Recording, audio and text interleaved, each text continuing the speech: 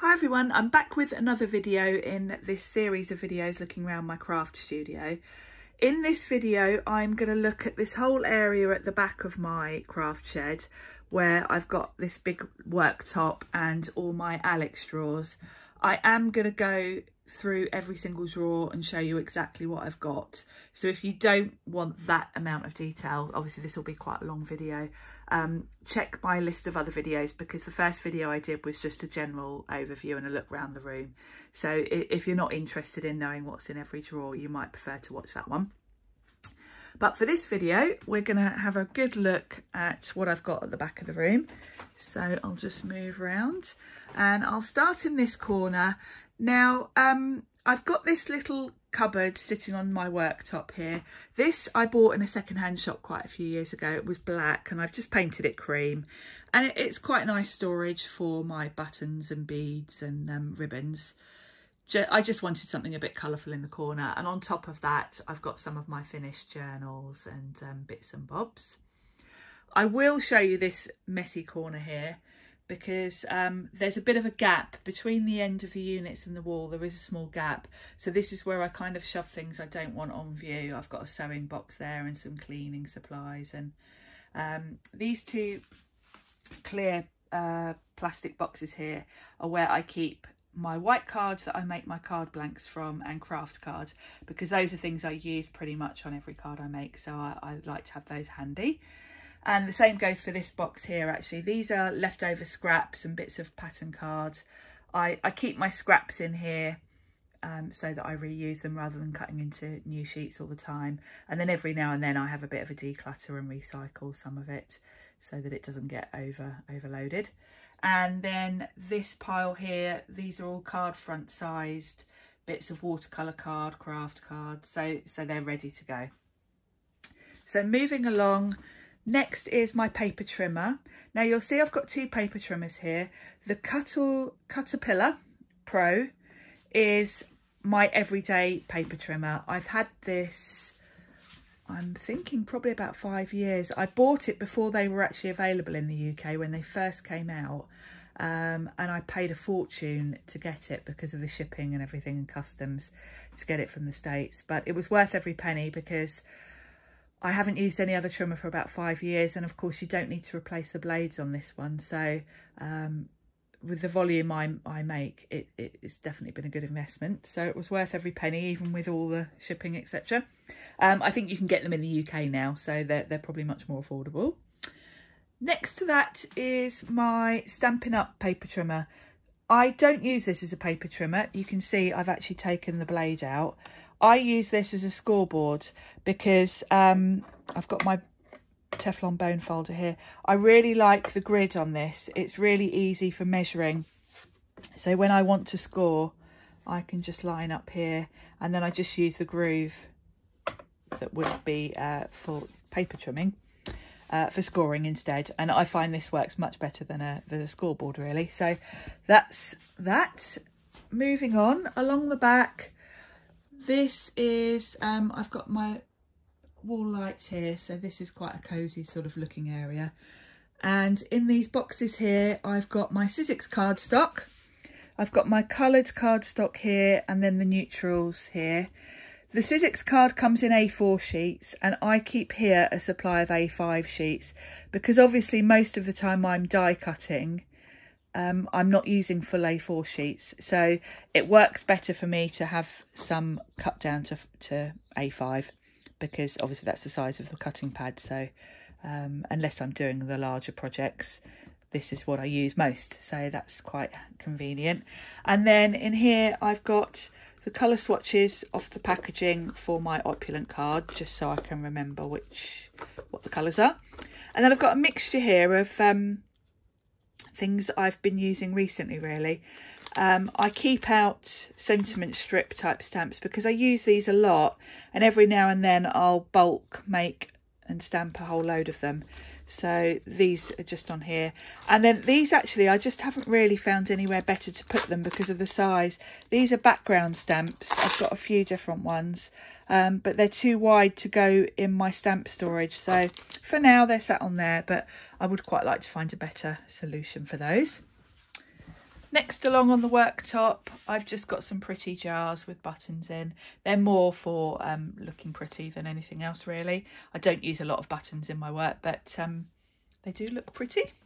And this particular jar I bought in Spain in an antique shop and I love it. Then I've got another little unit. There's just some glass glitter in there and a few beads. I could sort of incorporate those bits into my other storage, but again, it just looks pretty in that little little cupboard that I bought. I think I bought it at a car boot sale a few years ago. So finally on my worktop, I've got my wax burner. I always have a wax burner going on in here so that it smells nice. My radio, and then this is my marker storage. I've got a little Ikea unit that it stands on, and those little bowls, I keep bits and bobs in there. There's some die cuts that I bulk did a whole load, some nice florals, and just there's one empty, a few other bits and bobs there. And the marker storage itself, these are from Crafter's Companion. You can stack them on top of each other, so you can custom make these to whatever sort of size you want them to. There's two next to each other here, so obviously if you want them sort of lower and wider you can, or you could stack them and make them really high. But this is just perfect for me at the moment. I would quite like to get some more Copic markers, but that's what I've got so far. I've got a few spaces left, but when I get more, of course, I can just put some more layers onto those. So I've got plenty of scope. Obviously there's loads of room above that. It could go right up to the top if I needed it to. So not that I'd ever buy that many markers, but I like the fact it's expandable. So when I first started, I had all the pro markers and I didn't have any of these. So it's nice to have a system that can grow with your collection. Right, so that's the top of the worktop. Let's have a look at all the drawers underneath now. So I'll start in this corner. I should probably explain first actually how I've set this up. So I've got 9 Alex drawer units in total. 7 of them are the drawer units, and then I've got 2, one at each end, of these just cupboard types. My worktop just sits on the top, and all I've done is I've got some wooden blocks holding that up. And I've got one in the middle and then one at the other end again. So that's all that's supporting that worktop. It's not actually fixed to the wall or anything. Because this is just a shed, the walls aren't that sturdy. So, and obviously that worktop's heavy, so it's not going to go anywhere, especially with all that stuff on the top. I wanted to have a gap in between because, of course, this is valuable storage space that's not really that on show. So I'll show you what I've got along the top before we look at the drawers. So this end, I've got all my pencils. In the very corner, tucked hidden behind there, is my the hole punch for my Mambi planner. Then I've got my pencils. Those baskets are just full of Sizzix domes. I've been using those a lot recently, and so I've just put them there so that I've got them to hand when I need them. Underneath the rest of this unit really is pretty much just plastic boxes filled with card. It's all card I use a lot, craft card, etc. So it's just extra storage for card. Up the other end, let me just show you. Up this end, as well as some card, I've got vellum, metallic card. I've also got my magnetic sheets and my sort of basics for my stamp storage. I've got acetate, which I use to put my stamps on, and my labelling supplies. So that's the underneath. Now let's have a look at the drawers. Actually, while I'm at this end, we might as well start from this side. So this first big cupboard houses, I've got, in the bottom, I've got a laminator, my old Zutter Bind It All, and my Glimmer, Spellbinders Glimmer foil system. I keep those in there. The top's just a bit of a mixture really of stationery items. I've got some string there, some bulldog clips. I've got some refills of the tape that I use for my labelling system. And for all my big styes that are stored, under my island unit, I keep the packaging in here because sometimes you do want to have a look at the pictures on the packaging. And then there's just some old notebooks and bits and bobs there. And you can see I've still got space really in here to add more things if I want to. Moving on to the first drawer unit. This one is kind of pretty much paints and mixed media type things. So the top drawer is all of my gilding polishes from Creative Expressions. I've got quite a few of these. I was on their design team for a while, so at that point I accumulated quite a lot. Also from them I've got some pixie powders, which I keep in this little tub here. And then at the front are all my waxes. So this is all sort of gilding polishes and waxes in this drawer. Next drawer is alcohol inks and all the supplies that I need for those. I've also got all of my collection of Ecoline inks in here. I don't use those very much. When I first started crafting, I bought those and they were kind of a bit all the rage at that point, but I don't use them as often as I probably should. So that's all alcohol inks, Ecoline, and then this tub here is ink refills for all my ink pads. I don't buy refills for all of them, just the colours that I use a lot and I know I'm going to need to re-ink. So that's that drawer. Next one, this is all watercolours. I've got some Cassart watercolours in tubes there, and in that palette are those. So I keep that just on top and I can just reactivate it with water. Then I've got my Gansai Tambi at the bottom. I've got some Studio Light, some Prima, the Alter New. Then I've got a custom palette there of just various Winsor and Newton ones where I've just bought individual colours. And then at the back I've got some more palettes, and in here are all sort of shimmery. I've got a Creative Expressions set, and then I've got all of those twinkling H2Os, which again were all the rage a few years ago. So that's all watercolours. This is all pastes and sort of my tools for using them. I've got a selection here of different things. This is mostly palette knives. I've got some sponge, and then these are a variety of different brands. I've got some nice Prima ones. I've got some Tonic. At the back there are some different iridescent mediums, different pastes. You know, some of them have got sand in, etc. Different types. And then the bottom is different mediums. I've got sort of gessos and various different acrylic pastes and things like that. My collage medium, gel, crackle gel, all those kind of things, all in that drawer. So that's the first drawer unit. We've only got another 7 to go. And on the top of this one, this is all metal embellishments. I've got them all in different tubs in here so that I can easily find what I want. All my Tim Holtz bits are in this particular one.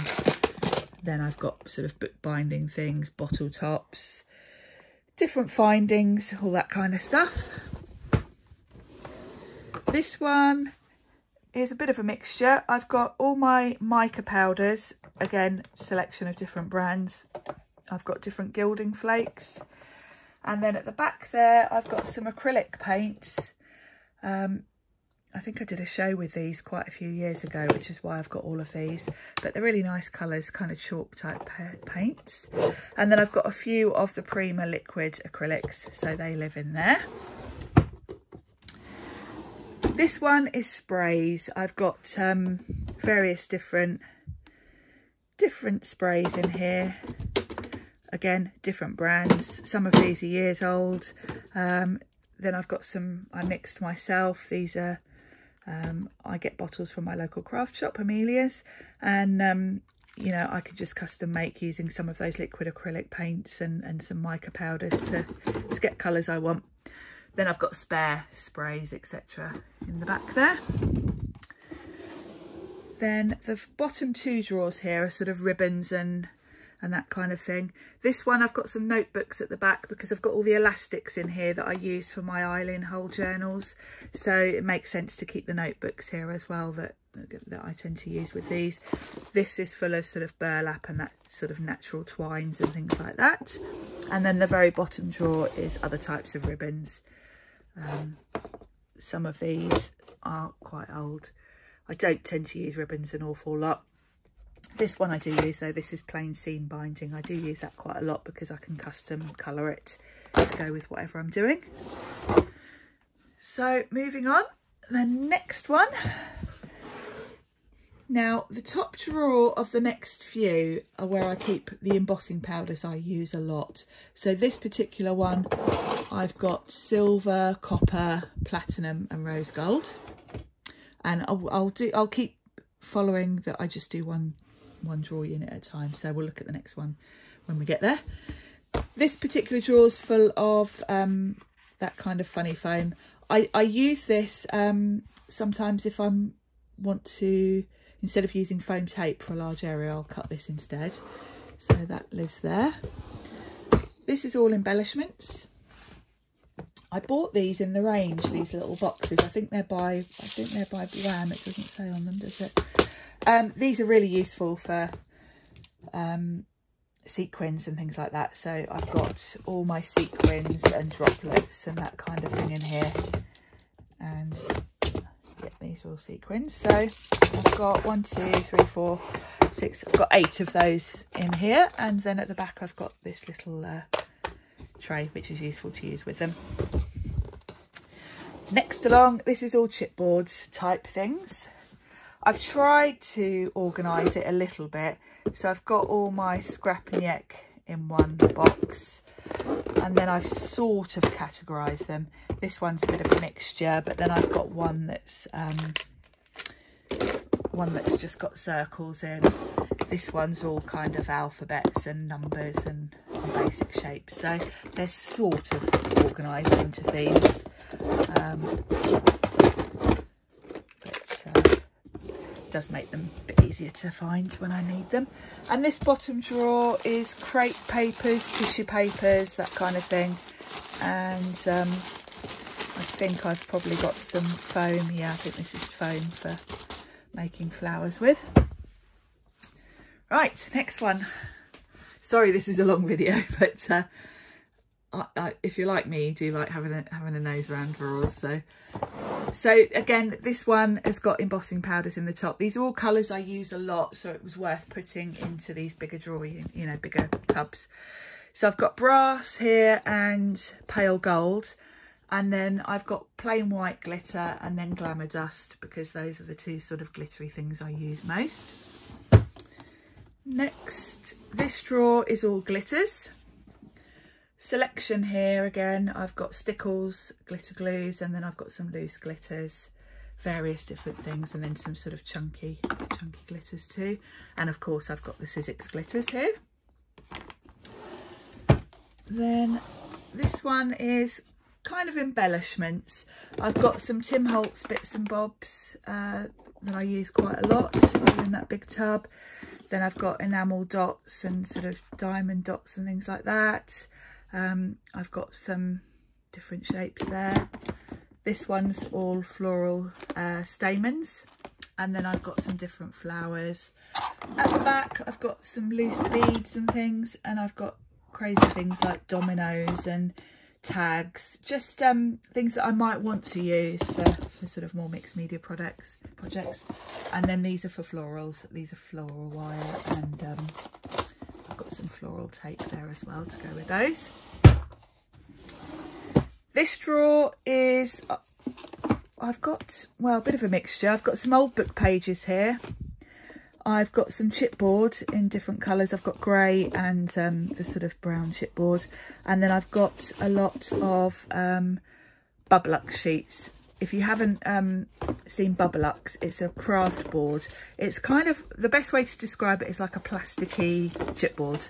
But it's good if you're using mixed media things, because it doesn't get soggy like chipboard might do if you put lots and lots of paint on it. So that's that drawer.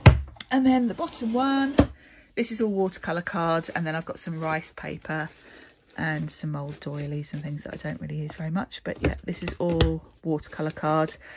These loose sheets are where I've cut them from a bigger pad, and then underneath I've just got various different pads. So that's that drawer. Then we've just got 3 more to go, and then the cupboard at the end. So moving on, this drawer unit on the top, again, I've got embossing powders.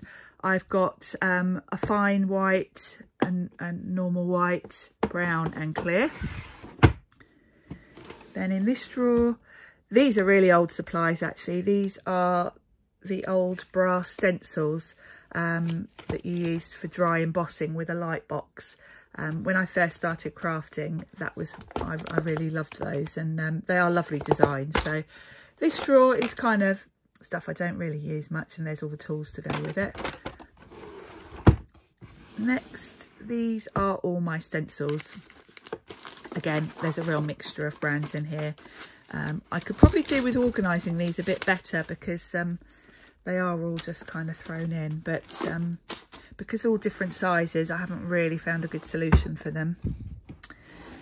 Then in this drawer is foils and stickers. So I've got all my different hot foiling, different brands here, and at the back here there's a lot of stickers and bits and bobs, postcards and things. And then lastly, this bottom drawer is embossing folders.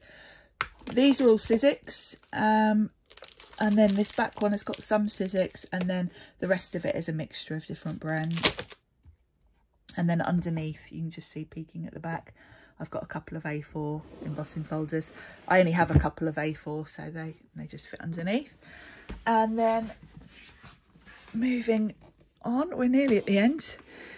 This top drawer is washi tapes and different adhesives, and the glue for my hot glue gun and painter's tape and stuff. Next is other sorts of adhesive. I've got my post-it note tape, I've got some spray, different glues, more adhesives in this one. In here I've got my red line tape, my normal double-sided tape, there's more double-sided tape at the back, and some post-it notes, and then these are all my foam squares. This drawer was supposed to just be pencils and things, but I've ended up putting in these folders where I've got my shrink plastic, my stencil film, masking paper and some adhesive sheets. And then underneath all of that, I've got some coloured pencils. Let me move those out of the way. I've got my gelatos, and then different types of pencils really. I've got all my Prima watercolour pencils there, and at the back this is all pretty much calligraphy stuff. So that's that drawer. And then the last one here, these are all punches. I don't really use these very often, but I do sometimes use these Stampin' Up ones. They're still quite useful, especially the circles if I'm doing swatches and things. So that's those. And then this last or first sort of the drawer units, this one's all a bit of a mixture really. In the top I've got batteries, all my acrylic blocks, spare blades for my craft knife, that kind of thing. So a bit of a mixture really. This overflowing one is all my embossing powders, and I have recently had a bit of a cull and cleared them out, but I can't bring myself to get rid of all of them because you never know when you're going to need a colour, do you? So that's my embossing powders. This one has got my jelly plate, I've got a crocodile, there's a light box at the back there, my daubers, all my ink blending type things, and some brayers. So again, that draws a bit of a mixture, but and again this one is another mixture. I've got all my iron-on adhesive here, my Sizzix shrink plastic tools, I've got a spare heat tool, I've got my iron, my pom-pom makers, so kind of a bit of a general. I've got an envelope maker there, different mats, so these drawers are all a bit of a mixture. And then this one is all my cables, my microphone for when I'm doing videos and stuff. And finally, you'll be pleased to know we're just about at the end. This last cupboard, again, is a bit of a mixture. I've got spare light bulbs when I need to change the bulbs in here. I've got all my waxes for my wax burner, so that I can keep it smelling nice. And then those boxes are all spares of the Sizzix, the lovely surfaces, so the texture rolls. So I've got, I get through those at quite a rate, so I've got a few spares there. And at the bottom, sorry, my finger's getting in the way. At the bottom, I've got some sort of spare storage tubs, adhesive roll, and some mat board. So hopefully that's given you a good look at all the contents of all those drawers. Don't forget, this is one of a series, so if you want to look at other areas of the room, check out all my other videos on YouTube, and I'll see you soon. Thanks for watching. Bye.